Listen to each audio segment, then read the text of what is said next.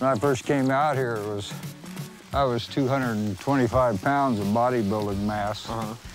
And then when I stepped out of shoes, 200,000 nerves on the feet was telling my body that I'm too heavy. He listened to his body and dropped over 50 pounds, now weighing in at only 170. So I just started following my feet and quit eating. And eat only when I got hungry. Eating only when hungry, Mick's mastered the art of scavenging. Oh, wow. Yeah, look at this. What is it? Beaver. It's beaver. Huh.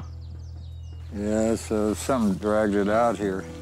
This small patch of beaver fur puts Mick on high alert that a meal could be close by. Keep your eyes out for more of this, because more than likely a coyote or something else dragged that out here. When predators feed, they often drag the carcass. So Mick's hoping a larger chunk of meat is in the area. Oh, yeah. Jackpot. Check it out. Oh, yeah. Oh, yeah. Yeah, some larvae. Kind of smells, huh? A little bit. Maggots are feeding on the beaver's decaying flesh. But after 6 days with little sustenance, Mick's ready to dig in. Let's get a fire going. What do you need a fire for? I'll show you. I'll show you what we need it for. Start rubbing those two together. Get friction there so they get hot.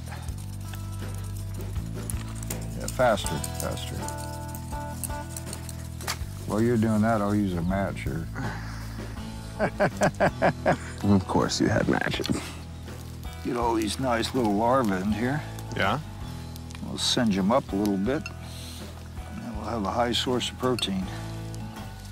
Thing about fish, we may not catch any, so this may be the main meal, or this may be the appetizer. I'm game. Mick cooks the maggots over the fire, long enough to kill off bacteria from the beaver carcass.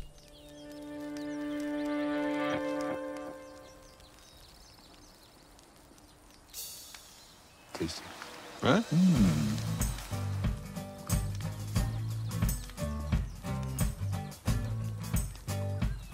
Oh, wow. Good, isn't it? Kind of tastes bacony. Yeah.